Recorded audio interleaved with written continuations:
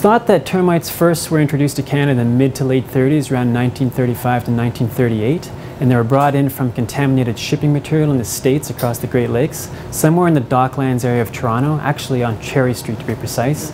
And since then they've spread all through metropolitan Toronto and southern Ontario.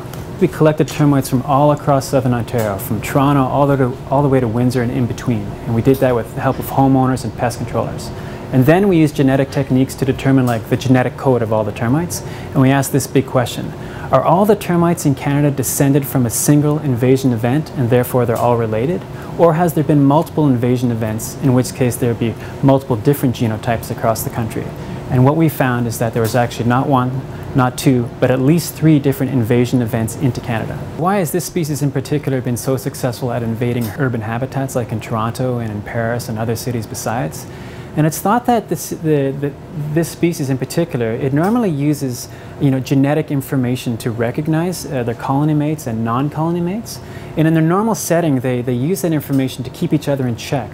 So they'll be literally colonial. They live in colonies, and the neighboring colony will only get so big before they start to keep each other in check.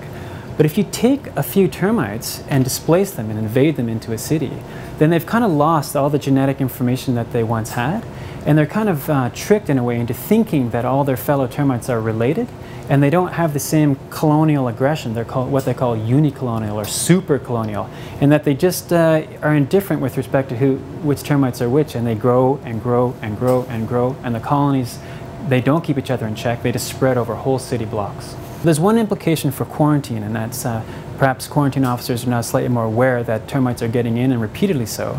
And given the economic damage that they do cause in urban environments, that there might be a bit of a heads up there. The second implication is that now we understand their genetic qualities a bit better. We know their genetic code. And it's conceivable that future pest control applications might somehow exploit that, like somehow have a pesticide that's particularly acute toward these genotypes.